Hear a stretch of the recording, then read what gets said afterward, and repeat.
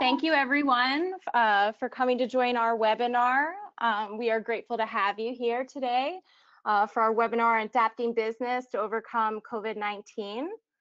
This webinar's focus will be on customizing wearables in a continuous dye sub and pigment production workflow. We also are super excited for our guest speakers here with us today. We have Top Value Fabrics, Michael Sanders and Michael Compton, as well as Daniel Watts and Julia Vander Sommen from Pattern Room. And they have some very exciting things to share with you guys today as well. I'm going to go over a brief outline of what this webinar is going to entail. So we'll describe the dye sub and pigment process. We'll also go through the continuous printing production workflow. We'll touch on the equipment and special features that are most beneficial to this type of production. Also, we have some exciting antimicrobial innovations to share with you and recommended textiles for mass production. Then we'll get into some cut and sew finishing equipment and some exciting applications and market trends for vast customization. So this will discuss some of the wearables other than just masks that will be in demand in the market. And then we'll provide you with some additional resources with industry-ready patterns, where Pattern Room has some additional resources to share with you. And then we'll discuss some manufacturers and textile design companies where you can source some of these services. And then in the closing, we'll discuss some of the exciting announcements and promotions from Mimaki and our speakers. And then we'll get into some questions and answers. If you have any questions during the presentation, just put them in your chat window, and then we'll address them at the end of the presentation. So without further ado, let's get started. Okay, so this is the continuous printing workflow overview if you want to do this type of production. So you would first select your mask pattern and shape. Then you would move into your design CAD software, which would be Photoshop, Illustrator, Corel Draw. Typical formats would be TIFF, EPS, JPEG, PDF. There's various other formats as well, but those are the most common. From the CAD software, you would then move into the RIP printing software. And so the RIP printing software works as the software that communicates to the printer. So this is where you set up your workflow, the quantity of products that you would like to print, and your color management. Rasterlink 6 Plus is the RIP software that Mimaki provides when you purchase technology. We also have optional TX-Link software for textiles as well. So when you adapt this type of production workflow, this allows you to do vast customization on wearables and applications, as well as you're able to lower your production costs and have an increased speed to market to deliver your products. So first off, we have the dye sublimation transfer process, and this is where you will print onto dye sublimation paper, and then you will transfer the inks to the polyester fabric through the application of heat. So the inks go from a solid form on the dye sublimation paper to gas through the application of heat and back into solid form into the polyester textile. So this has excellent wash fastness. And then from once you have the printed polyester, you would move into a cut and sew production. For direct-to-fabric pigment ink process, you would start off with the fabric. It's an optional to pre-treat fabric when printing with pigment inks. When you pre-treat the fabric, it does increase the durability and the ink development and density. However, it is not necessary. Once you have the fabric, you print directly onto the fabric, and then you heat set the inks onto the textile through the application of heat, calendar heat press. Then you would move into a cut and sew production. And as we see here, this is the sublimation ink and pigment ink fiber compatibility chart. You'll see here that the pigment inks have the most attraction to and affinity for natural fibers such as cotton, linen, bamboo, hemp, rayon. It is possible to print protein fibers such as wool and silk and synthetic protein nylon as well as the other synthetics, polyesters and acetate. However, it has the most attraction for natural fibers, especially with untreated textiles.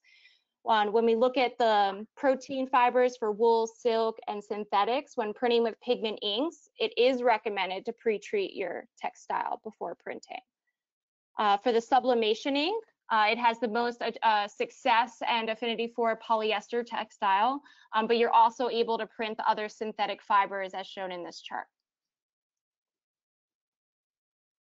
Okay, so for your continuous sublimation and pigment printing workflow, so you start off by setting up and nesting your files into the RIP software.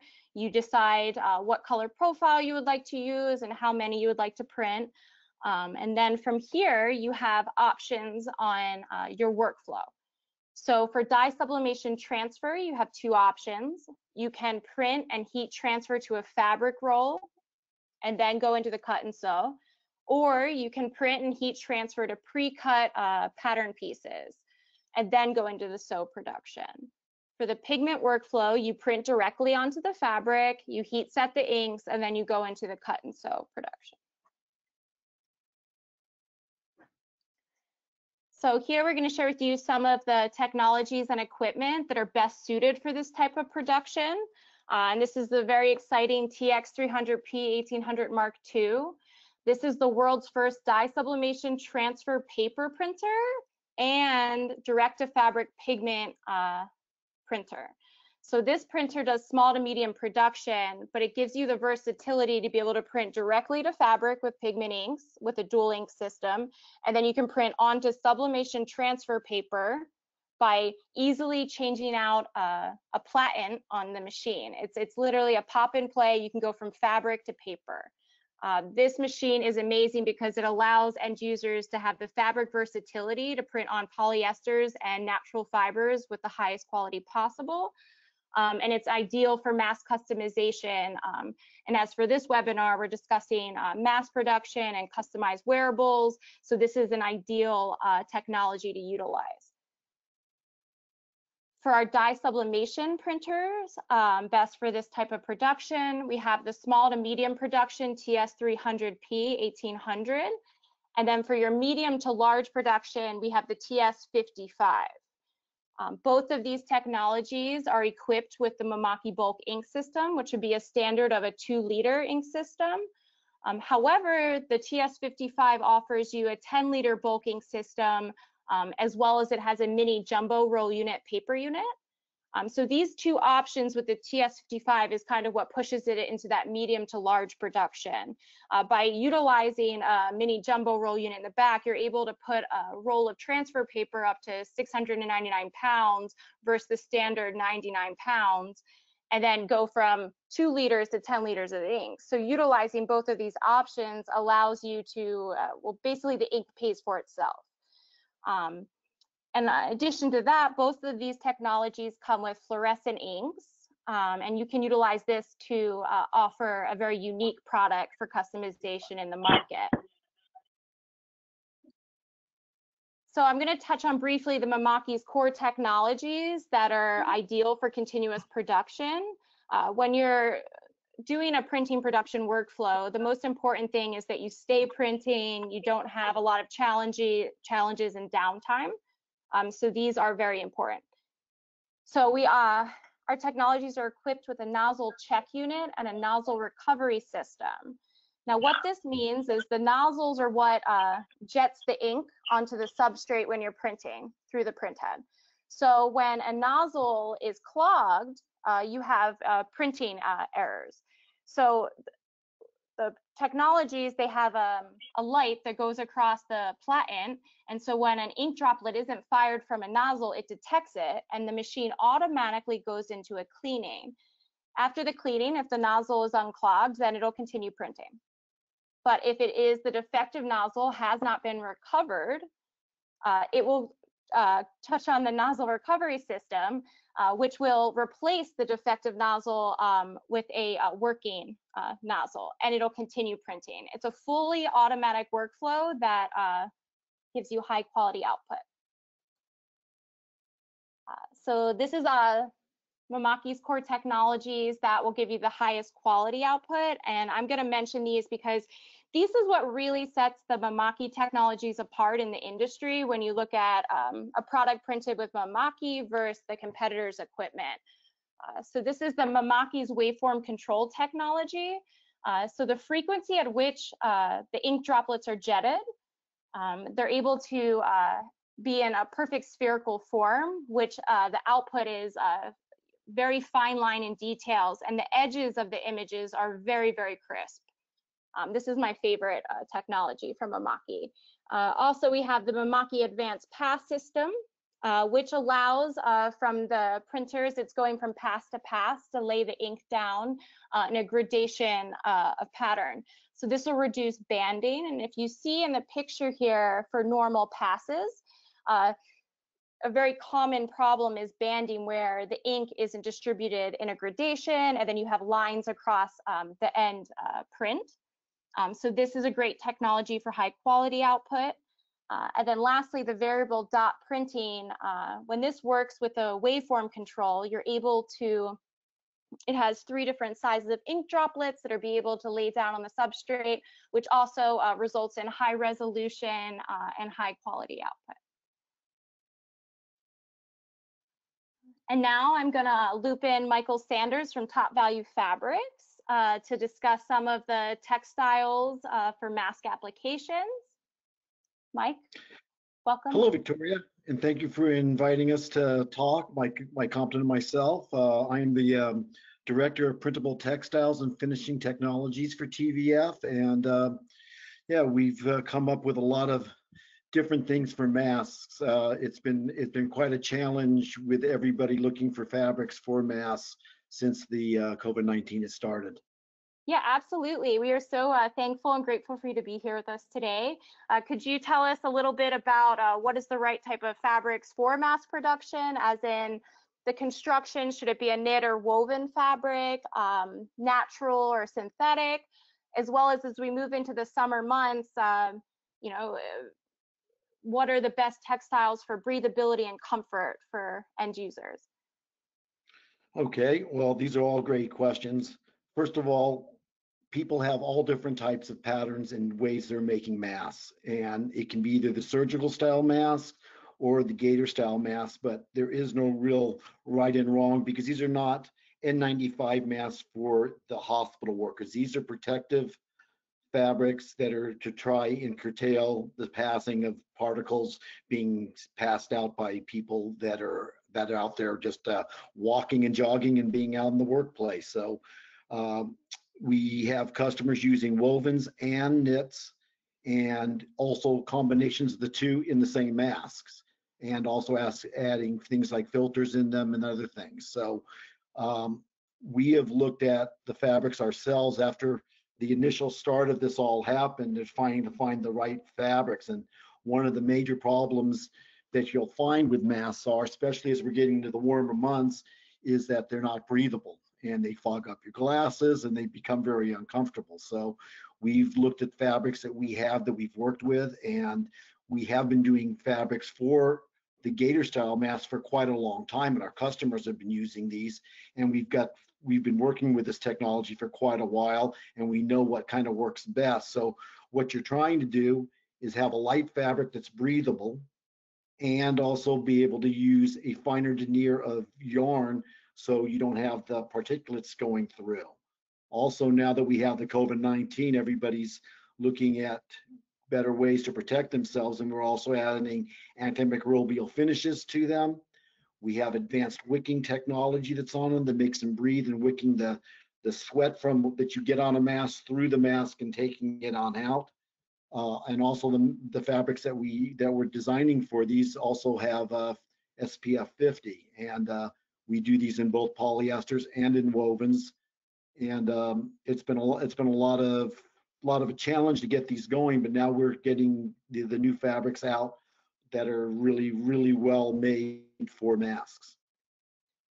So what type of finishes does Top Value fabric provide that are ideal for mass production? And I know you just mentioned that you're able to print, I think you said cotton and polyesters. Is that for all the finishes or just the antimicrobial?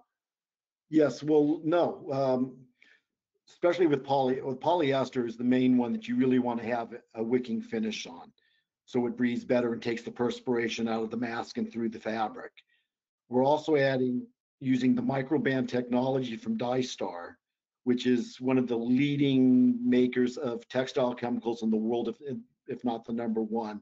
And they've been doing the microband technology where they're for on the fabrics for a very long time for taking out the smell and perspiration and odors for that which they do.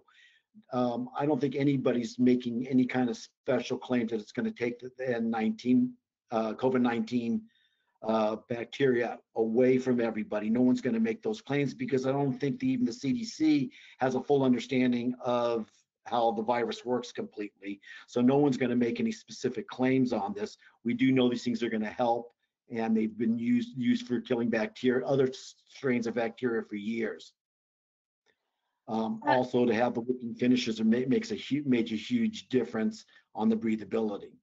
Yeah, antimicrobial combined with wicking capability is very ideal for this type of comfortability when you have to wear a mask everywhere. Absolutely. Is the antimicrobial finish, can this be applied to natural fibers such as cotton and polyesters? Yes, they're a little bit different process of applying them, but yes, they have it's a different chemical for cottons than it is for polyesters. Also, we're doing other types of things, like if some customers are wanting us to use recycled goods, so we're able to also use a reprieves in our fabric to do recycled if the customer wants. We're also able to add water repellents if the customer wants. So we've taken fabrics that we know work very good for these products, and we're doing different caveats as far as finishes depending on what the customer wants, because some people have completely different wants than others on how they want to make their masks. Absolutely. What type of printing applications are best suited for these types of textiles with these finishes? Well, your new machine, it's the combination dye-sub and pigments. That's the way to go. So you've got that one knocked out very well, and it works out perfect for the fabrics that we have. I mean, both are good. Some people like one or the other. There is no right or wrong. I mean, the main thing we're talking about here is if everybody's wearing a mask, and also if you see the picture that you have down below, they're a fashion mask. They're not looking like an N95, like you're coming out of a surgical thing. Everybody it's starting to be fun.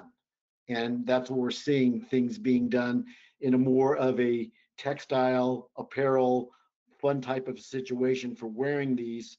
And it is a very cool thing that's kind of happening to make people more accustomed to wearing these until we actually have some kind of testing and having a cure for the virus. Yeah, absolutely. With these types of finishes, is there like some special best practices or special care instructions that people should be aware of, such as washing and laundering, or precautions with perspiration or rub fastness for everyday wear against your face? Yes, there are. First of all, if we all did what our mothers told us about washing our hands and covering our face when we have cold, that's the whole thing with this thing. But there are special care instructions. Yes. First of all, whenever you get a brand new mask, the first thing you want to do is wash it. Then the other thing you need to know, any fabrics that have a wicking finish, do never use a softener in there, like a bounce or a liquid softener, because that clogs the pores of these chemicals and makes it so they don't breathe. So make sure you don't use any fabric softeners in with your wash, and that'll help it out a lot. Also, it's just common sense on how you're handling them, trying not to put your hand on the front. If you're using a gator style mask, to pull it up and down from the sides and things like that, to just keep yourself safe with it. Thank you. Is there any other additional protection that you would recommend for, such as filters? Is this necessary with the textiles for the mass production? Well, we have customers making them with filters, doing multiple levels of fabrics. And I think, again, there's no right or wrong. The problem is if you start putting way too much stuff in it, they become less comfortable to wear. I think the main thing with this is to cut down on the particulates going out. And I think the real fear out there and where the real problem is are the people that don't have any symptoms and are out there not wearing masks. If everybody's wearing a mask, it's going to cut down the spread of how the spread goes out from you, and that's the main thing. So the main thing now is getting a mask that is comfortable. That's why you're going to see a lot of people using the gator style mask like you see in the picture here, because if you're doing any kind of sports or activities outside, these stay on much better. They're a lot easier to have around your neck and bring them up when you get in contact with people. And this is going to be a big help for people. And I think we're going to see a lot more of the gator style masks being used because they do stay on so much better. I mean, we've been using these for years for skiing, snowboarding, people that go fishing, go hunting, backpacking. They use these and they work very well. And now they're just going to be used for other things for this virus. But they'll also be able to be used afterwards for the other things. And then we're also doing them with different weights, depending if you're going to be using it in the summer or the winter. And we're coming up with fabrics on different weight fabrics for winter and summer, some with even sanded finishes on the inside and heavier weights for that. That's great. The versatility of being able to transition through the seasons is going to be really important because I think we may be in this transition for a little while. Thank you, Mike, for all your expertise. Here we're going to look at some of the continuous printing production workflow post-finishing. And Mike Compton from Top Value Fabrics has some recommendations for us of the best textiles and equipment here.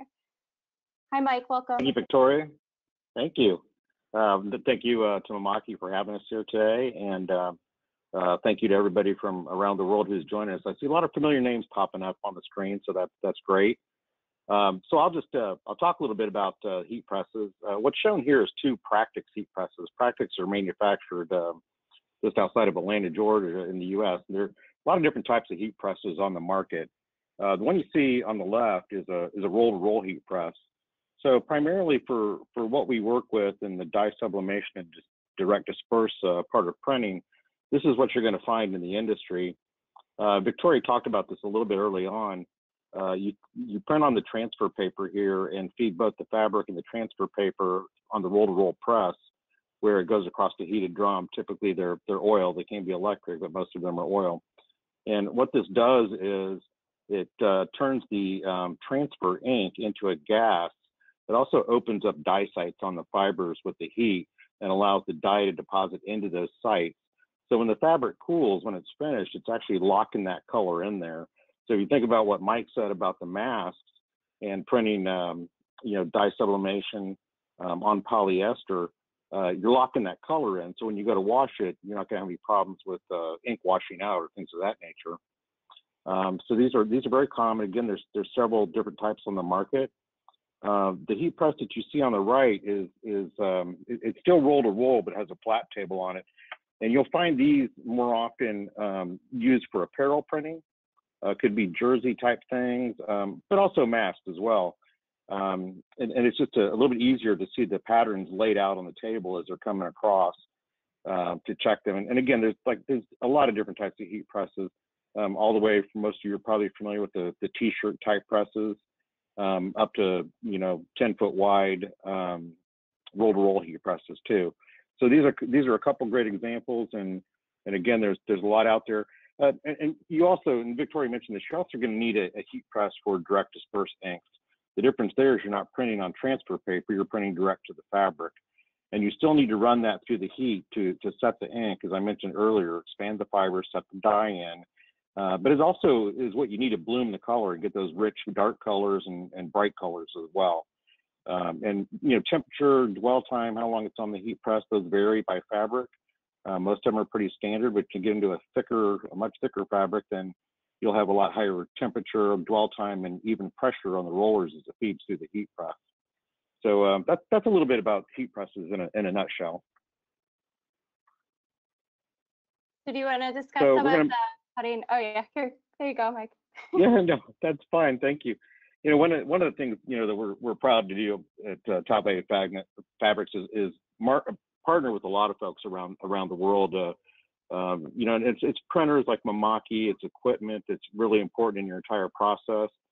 So when you come to folks like us at Top Value Fabrics, like myself and Mike, we're going to be able to recommend things to you for your entire workflow, not just the type of fabric you need, but although that's what we're experts at. So what we're looking at here is actually a photo of a Gerber cutter. And a couple years ago, Gerber Technologies acquired MCT, which was is part of Gerber now, but it's a great company as far as manufacturing different types of automated cutting machines. So what you're seeing here, again, fully automated, will replace doing things by hand, basically. So what you'll find in a lot of dye sublimation shops is when they print, they're hand cutting. They're either hand cutting cold cut, or they're cutting with a hot knife. And part of that is here, this piece of equipment here from Gerber, it's very nice, very unique. It actually comes with 11 different modules with different tools on it. So if you're dealing with a warp knit fabric, you can actually cold cut that. So you can use a rotary blade as an example to cut the finished designs out. And if you're using a woven fabric, this cutter also has a laser module on it. So when you laser cut, as an example, you're sealing the edges of the fabric, especially on a woven, so you're not going to get any fraying. Again, like I said, you can cold cut a warp knit because it's not going to fray. It's got a lock knit construction, so no matter where you cut it, the edges are not going to fray. And this particular piece of equipment, again, it has a dual belt setup. It runs extremely fast. With the Gerber Tiger Vision software, you can really scan the entire roll, and then it'll start cutting, and it'll just cut automatically and feed through. There's 6 vacuum zones on here too, so depending on the media that you're cutting and running through the machine, it holds it down very well to keep the fabric or media stable as it goes through. And again, there's probably folks from Gerber online here, so if you are, thank you. But again, this is a great piece of equipment. It comes up to 3.2 meters wide, so 10 feet, so it can handle all types of graphics. And Victoria showed a slide earlier on, you may not remember it, it showed a lot of masks lined up on the screen. And with this type of equipment, you can print and nest your designs closely together. So you're really saving on media too as you run it through the piece of equipment and cut it. A couple other things, and again, it's perfect for PPE. One thing I'll mention, if you're using a stretch fabric that you want to make into a mask, you can actually load it on the machine, laser cut it or rotary cut it, and you're going to have a finished mask when it comes off, because you can just take it off, pull the ear loops over your ears, and you're good to go. And just a couple more things that I'll mention. Gerber Technology opened their innovation center in New York City in February. It's quite an amazing place. And basically what they've done there is they've set up a micro factory where you can print, run through the cutter, and on down the finishing line. So it's really a very complete example of what you can do with digital production. And not to leave Mimaki out, because this is important, Mimaki also does the same thing at their textile center in Los Angeles, where Victoria is based. So, here's a couple great opportunities to look at equipment with good partners and really see what's available to really run, high-speed production with low labor rates. And this is really the state-of-the-art type of equipment that you want to take a look at. Yeah, absolutely. Thank you, Mike. And just to add to that, the Mimaki's Los Angeles showroom Textile Innovation Center has adapted an MCT cutter. We also have are fully equipped with pre and post treatment for textiles, as in coating and steaming machines for direct-to-fabric printing. We have every type of ink set that you could print onto a textile. We also have full sewing post finishing equipment, cutting tables, even mannequins and forms, and our Tiger Industrial high-speed printer.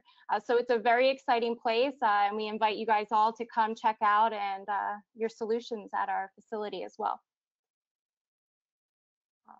Here, we see that there's going to be further growing markets in demand, customizing wearables other than masks. as we go through and transition COVID-19. So here we identify some of the markets that will start to be in demand. So we have retail, hospitality, branded wearables. So that's going to be your hotels, your airplanes, amusement parks, restaurants. Then your general public everyday use wearables. And these are going to be as we transition through the seasons. This is going to be for people to go out in public and feel comfortable. Like when things reopen again, people are going to want to wear something that looks attractive, but also, you know, feels good. So then sports and athletic teams, also for wearables where teams will be playing in close proximity. So new innovations will be created here. We see children and high-risk individuals. There'll be a market for, and a high premium will be paid for these types, but a market for wearables for children and people with high risk. Also, there'll be a high demand for uplifting and happy feeling prints in the medical and scrub industry. So these are all great wearable markets to focus on creating for. And here I'm going to loop in Pattern Room, and so they can share a little bit about what Pattern Room is and what types of resources they're offering to the market currently. So hi, Daniel. Good morning, Victoria. A very Welcome. early morning in from Melbourne in Australia.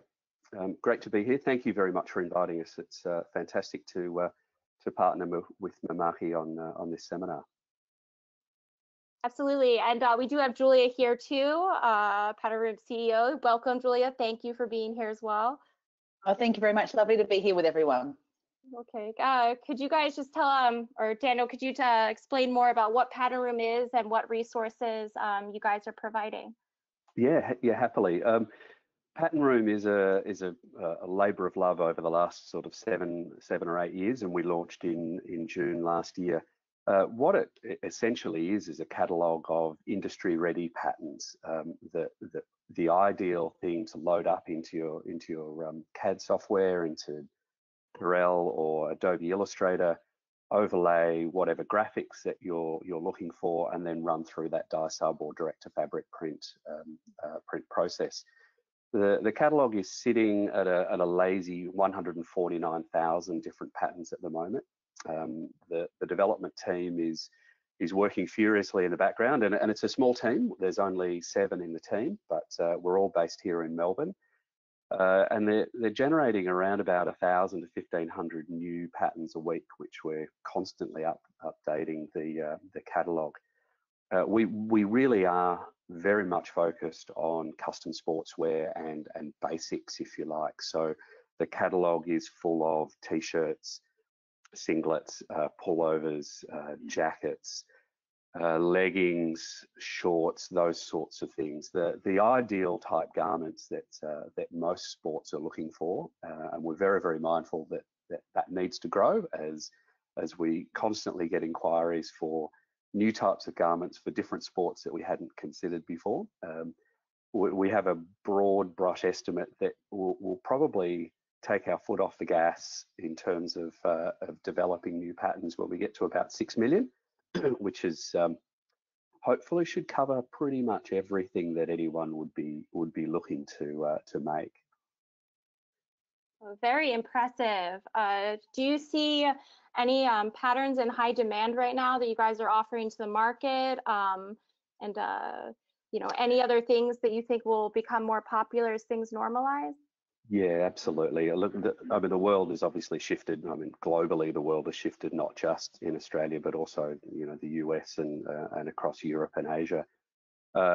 We have seen a dramatic swing from people looking to buy basketball singlets and the like through to medical scrubs. So we've turned our attention to helping to address the shortage of medical type products. So we're seeing quite a swing to medical scrubs on our website at the moment. The team are also working at putting up some patterns for PPE gowns and hazmat suits as well. Interestingly, though, as parts of the world are opening up, we are starting to see a swing back to people looking for products for sports that seem to be being, I guess, adopted or picked up by people a little bit earlier than others. Fewer of the team sports.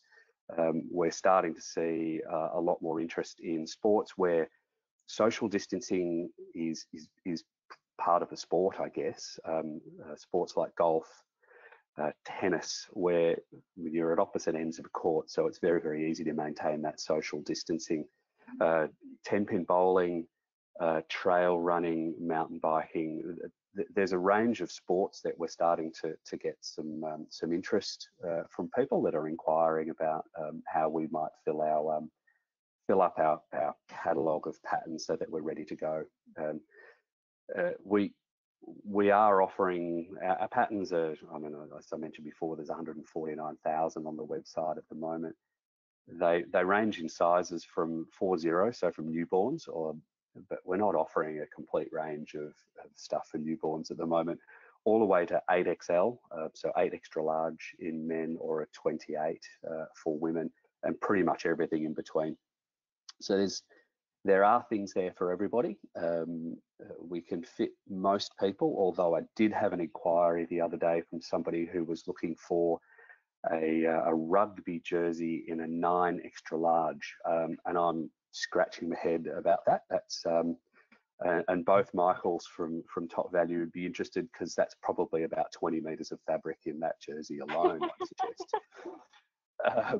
So the opportunities and I mean, part of our team, we test all of the patterns before we put them up, which sounds incredible, but we have a very detailed process that sits behind the scene to make sure these patterns work, that they fit beautifully, and that for us is critical. That's one of our missions, is to rid the world of poorly fitting clothing. So we're strong advocates for ensuring that clothing fits very well. So our team, who are normally working furiously on testing some of our patterns, have switched, and we're making face masks for a couple of essential services businesses here in Melbourne at the moment. Now, unfortunately, we are unlucky. We don't have a Mimaki printer, and we probably need to organise one.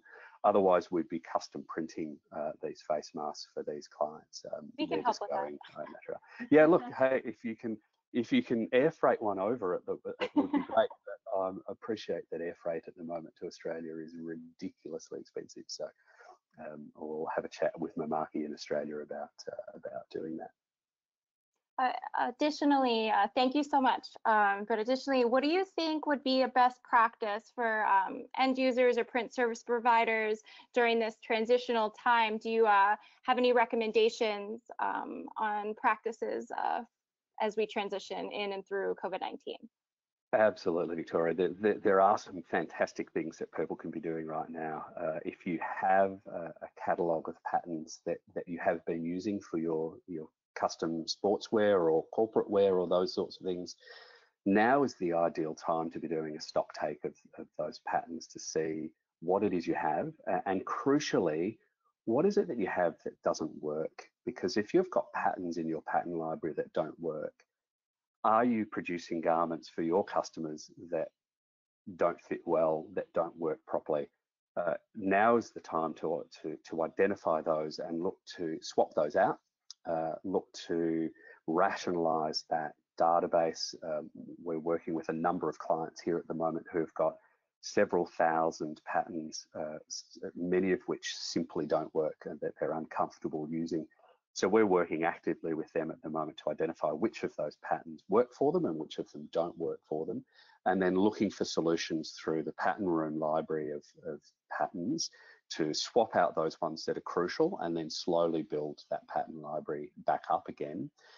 They might not go back to 2,000 or 3,000 patterns. They might end up only with 1,000 or even 500 patterns. But what they'll know with those patterns is that they all work, that they all fit beautifully together. So a regular fit in a size large of whatever it is that your customer orders, they all work together. We're also working with a number of clients who do not have patent libraries who are in the process of switching their production from offshore to onshore.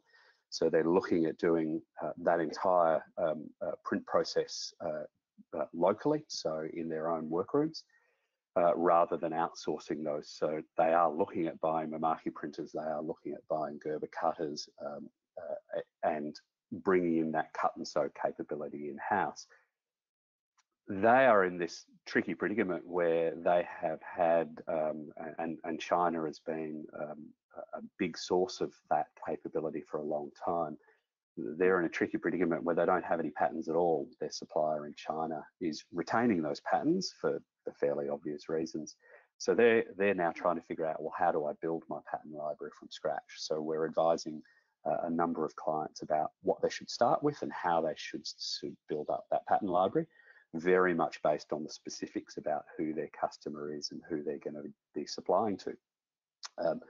It's fantastic because Mimaki gets to sell more printers, more ink, but it's also bringing that control back. So the quality control, the fit, the patterns that they're using, they now control all of those things rather than outsourcing it to a third party and being at that mercy of what's actually provided to them.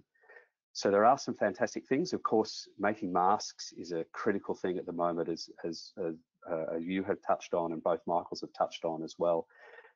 The more people wearing masks in society as they go outside, the more likely the reduction of the transmission of this horrible virus will be. Everybody should be wearing masks. Some of the masks that we've seen in the presentation look fantastic. The ability to print custom graphics on them. We have one client here as we go into our football season, given we're just at the start of winter. One of our clients is custom printing the football team graphics on the masks so that you can be supporting your football team, even though it's unsure whether our football season will even start. Nonetheless, you can support your team. You can put whatever graphics you want on it. No longer do these masks need to look like medical masks. They can become a fashion statement, and you need to have quite a number of them in your wardrobe to match whatever it is that you're wearing from the waist up for your video meetings with clients. Yeah, absolutely. Thank you, Daniel. I totally agree. I think you guys have a very unique offering to the market. There's nobody else out there like you that I'm aware of. And I think it really allows people to take control of their supply chains and bring manufacturing in-house. And mostly for the sportswear market, the post sewing and cutting production is very simple. Wouldn't you agree? Yes, indeed. The technology that you've shown us today, for example, really helps to automate that process just tremendously. The only part of it really that you can't fully automate, I guess, is the sewing element of it. We are certainly finding the industry in Australia, there is heavy job losses in the fashion sector. So there are an enormous number of seamstresses, we call them machinists in Australia, but seamstresses out there who are unemployed. So there's quite a lot of skill out there, and we know the same is happening in the US, that being able to find one of these highly skilled seamstresses to be sewing those garments for you is certainly a relatively easy thing nowadays. The machinery that you require to sew garments together starts to get a little bit different when we get into swimwear and leggings, but certainly for most garments, the machinery the sewing machines, if you like, are also not particularly expensive. So your capital outlay on those is not great. So it is a wonderful time to actually look to have that entire supply chain in-house. It doesn't get any better. Yeah, thank you. Also, on that note, we'd like to provide all of our viewers with some additional resources. So these are cut and sew manufacturers within the US that are great for this type of production. In Los Angeles, we have Indie Source. They're a full package manufacturer. So if you are a print service provider or a business that is looking to move into the cut and sew and production side for wearables or sportswear, mass production, these are companies that are a great resource. IndieSource does full package. So that means they'll even do sourcing materials, pattern making, sampling, and small batch production for you. They even have additional services, website, advertising, photography, but they have been a pioneer currently in the mass production industry. They were actually recently just featured on ABC News, very exciting stuff. And then we also in Los Angeles have Lefty Productions, and they are also a full package manufacturer from design development, and then they do apparel and bag accessories, and will assist you with developing your brand and the sewing and cut and sew manufacturing. In New York City, we have HD Fashion. They're a larger cut and sew production manufacturer. And MCM Enterprise is a New York City manufacturer that does from sketching to the cut and sew manufacturing process. We can provide you with this additional information. Feel free to reach out after the webinar. To follow up with that, say you're a print service provider or a business that is looking for designs. You don't have an in-house design team or the technical skills to do the print designs. These are great companies within the US that you can source print designs from. They'll give you a wide variety of styles. Some of them even provide custom print designs for your business. So these are great resources as well. From our speakers today, we have some additional resources to share with you. So for Mimaki, we have developed a COVID-19 application page platform on our website. And this provides information not just on textile how-to applications in response to COVID-19, but 3D printing, soft signage, and industrial products. In addition to that, we have a new platform is called Together We Print. So for all customers and current Mimaki users, they are able to post their business on the Together We Print page and list the services that they provide. So we can put everybody that is demanding these type of services in touch with them and draw the industry together. Additionally, Top Value Fabrics has created a resource center, a very impressive page on their website. Mike's, do you, either of you guys like to explain further? Well, yeah, one of the things you just want to make sure is that we can supply any type of fabric for the mass constructions that you need. And we also have a huge line of fabrics that are made here in the United States with all these special finishes that you might want on the mass. And we have a full sales team across the country that is ready to step in and help you and work with you on your mask fabrics.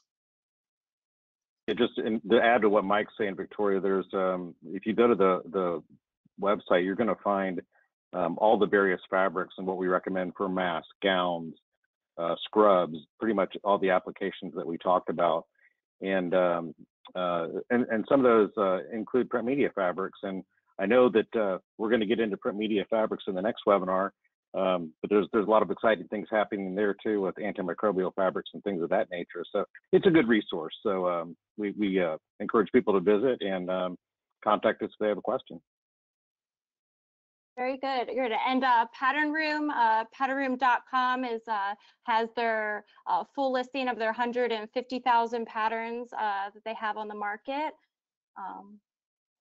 Good resource. Additionally, for our April 1st to June 26th promotions for technology, we have some great things for textiles. You'll see for our small to medium production models, we have after a 9,000 instant rebate, it's down to $16,995. This is an amazing deal. With that comes a $1,000 consumable voucher and 2 years coverage. There's also for a dye sublimation medium to large production model, there's also a $2,000 instant rebate, a $1,000 voucher and 2 years of coverage. The coolest thing about the promotions happening right now is there's a TS55 has the bundle promo, which would allow you to adapt the full jumbo roll unit and the 10-liter bulk ink system, where you're able to greatly, the ink will basically pay for itself and reduce production costs immensely. Mimaki also has installed a payment relief for up to 6 months, and you can check out more of these financing options on our website. There's different options for people that are looking to adapt equipment here as well. We also invite you to come schedule a demo or get more information. We have specialists at all of our regions in the United States at our 7 regional showrooms. Yeah, please get in touch with us. We would love to have you, you know, come demo your products at our facilities. And on that note, I would like to loop in Lisa Humrich to go over any questions that have been proposed during the webinar. She is Mimaki USA's PR manager. Thanks, Victoria. We do have a handful. The first question is, if fabric softeners are used with the fabrics that have been discussed today, can they be washed out, or does it permanently ruin the fabric? No, you can, yes, you can definitely wash it out. Just put it back in the wash, leave the softener out, and you're ready to go again. It'll open up the pores and you're ready to rock. There's a follow-on question with that one regarding the antimicrobial properties. Is there any way to harm those properties? Not really. It's, you know, the microban guarantees it for 25 washes. They're really good finishes that really do the work. And no, there's not a lot you can do to harm those. Great. Yet another question about fabrics. Can these specialized coatings protect wearables like sportswear from carrying viruses and bacteria too? Well, no, I don't think anybody's going to put exact claims on this virus because we don't know enough about it yet. So I don't know if you can. We do know that in the past these products have worked very good to kill bacteria. But again, if you're doing a mask and somebody is wearing the mask and they touch something and they scratch their face, they could get the thing. So you don't really know exactly where it's coming from in all stages. So I don't think anybody's going to put a complete guarantee on anything with the antimicrobial. Sure. That makes sense. Victoria, this one's for you. Do the Mimaki core technologies that you mentioned earlier cost extra, or are they included?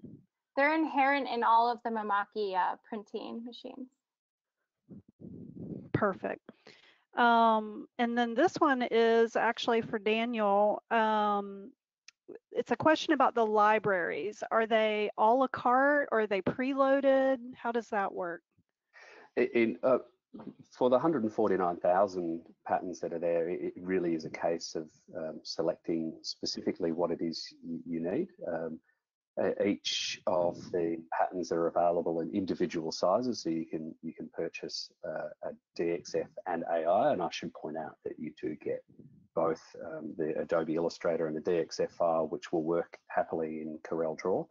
So you can buy it in individual sizes, or in fact you can buy it in graded sets. So you can buy it in a 6-size graded set or even a 12-size graded set. So it really is very much a la carte. You can choose precisely the pattern that you want in precisely the size or groups of sizes that you're after. There's a follow-on question to that. Do you design custom designs? No, we don't.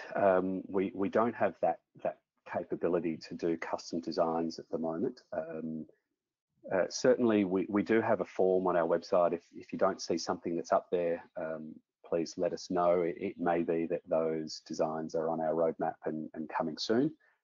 It might be that they're sitting in the background and I've been distracted by shiny things and haven't uploaded them onto the website yet. Like looking at Mimaki printers, which I'm just trying to figure out in my mind where that is in our workroom. So they may well be close by or sitting in the background ready to go. So please do contact us and we can look to help. Just to add to that. I just wanted to add one thing to that. Also, the cut and sew manufacturers such as Indie Source and Lefty Productions, these are manufacturers that will develop custom patterns if that's the area that you want it to go into as well. That's all. Perfect. Last question is, are the inks that were mentioned earlier made by Mimaki? Yes. And that, well, wait, we might have one more. I see something in the chat window. Hold on just one sec. Yes. Aside from Gerber and MCT cutters, what other supported cut files can be generated from Rasterling?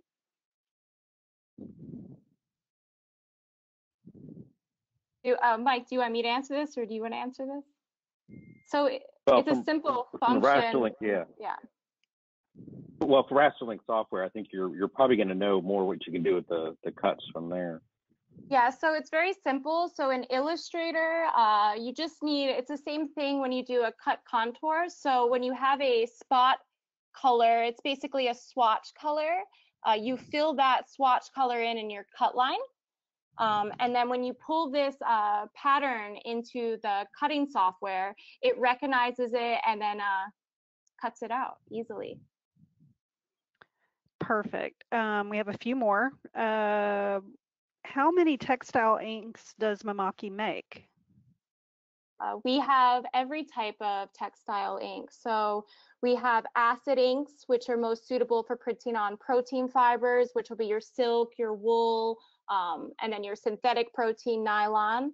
We have fiber reactive inks, which print on all of your natural fibers, cotton, cellulose fibers, cotton, hemp, bamboo. Fiber reactive inks also can print on silks and wools, the protein fibers. We have direct disperse inks for printing directly onto polyesters and synthetic fibers. We have pigment inks, which we discussed in this presentation, that are bound to the surface of fibers. We also have dye-sublimation inks, and that's all of the textile inks. Perfect. We have one more question. Is it your recommendation to take a women's size 6 and grade it appropriately for smaller sizes? I can answer this one. I'll answer this one. So I would say that women's size 6 is at the lower end of the women's range. You're still going to go down to probably a 0. So you can do that. If you're going into tweens or teenage or kids wear, that really is a different block. It's a different shape. So you'd really need to start from a different block, probably from around an age 10, and then grade up and down from there. Perfect. We actually have one more. Are Pattern Room purchases licensed patterns, or do I own them? They are licensed, so they're leased to you, so you can't transfer them to anyone else.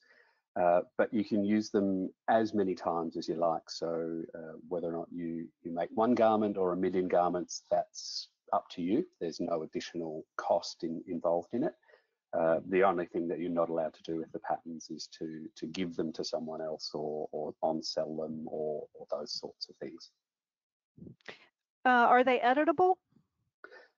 Look, they are editable.